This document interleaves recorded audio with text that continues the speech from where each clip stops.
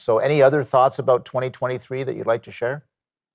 Yes, I was talking about the debt burden and how interest rates are driving up the annual interest charge for the government, which I believe is forecasted to be about $53 billion annually, starting in 2025. Um, that's more than the projected cost of our military. Hmm. You cannot borrow your way to prosperity, even when interest rates are initially low. And of course, they don't stay low if you're expanding the money supply, and of course, in this case, exacerbated significantly by supply chain problems, which are abating, but still energy costs are high, and we're dealing with this Right. as a phenomenon. So the point is, there's a global problem. That's an externality, but the question is, what do we do to alleviate the problem rather than exacerbate it? Right. My concern is fiscal policy is going the wrong way. Gary Marr, what worries you about 2023? Well, let me say this. 2022 was a VUCA environment. It was volatile, it was uncertain, it was complex, and it was ambiguous.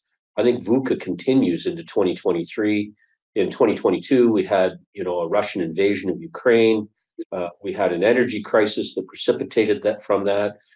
We have, issues with respect to inflation, supply chain failures. 2023, we're not sure what's going to happen, but I think we can continue to expect that there will be volatility, there will be uncertainty, which will make it very challenging for policymakers to set the right course. This is the issue that we had with COVID. Politicians didn't know what to do because they're not scientists. Scientists didn't know what to do because it was so uncertain. Nobody really knew what COVID was about.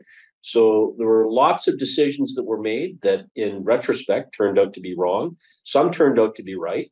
But I think 2023, we're going to see more of this kind of uncertainty and volatility, not just in Canada, but around the world. Sandra Pupatello, where do you land on 2023? I want to be hopeful. I remember Tiff Macklem making earlier statements from the Bank of Canada that the ideal is that they're going to be headed back to a 2% inflation in a couple of years. So I was thinking, well, I think they better get started if they're going to get there in a couple of years with those interest rates, as one of the few tools that they have to make an impact. People in their 50s and 60s who were buying properties when the interest rates were at 2 and 3, they're just shocked that they're at 5 and 6 now. But the guys who are 70s and 80s, they remember their purchases when they were gobsmacked by interest rates at 18 and 20%. So they're kind of saying, yeah, well, you haven't seen anything yet. So it's almost like our perspective based on our own experience. I think interest rates are really high. And for young people, they're going to hold back on making serious purchases, which slows the economy. Because when you buy a new house, you buy furniture, you buy paint, you buy supplies, and that, if you slow all that down, that's going to have an impact on our economy. So if I had to have a wish list for next year, it's going to be that we start dragging those interest rates back down and getting people to spend their money on things that matter to their local neighborhood stores. We can feel, right. I know my own behavior is such that I start looking at, gee, how much am I spending on that? I think I'll do without that this time. And you don't want that to take root. And they say you make a habit in 3 months. So I want to see some hope in 3 months so that we don't change our habits for good. We've got 30 seconds left. I think we're going to have another panel in January to talk about U.S. trade relations, China. There's all this other stuff that's going to have an impact on things. But Joe, do you have any sense of optimism at all for next year? Oh, sure.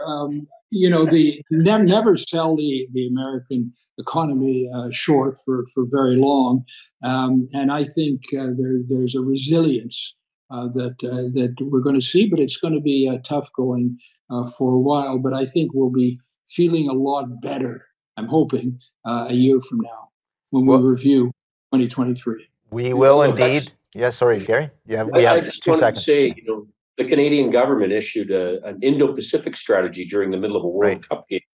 I mean, it's a good strategy as an objective.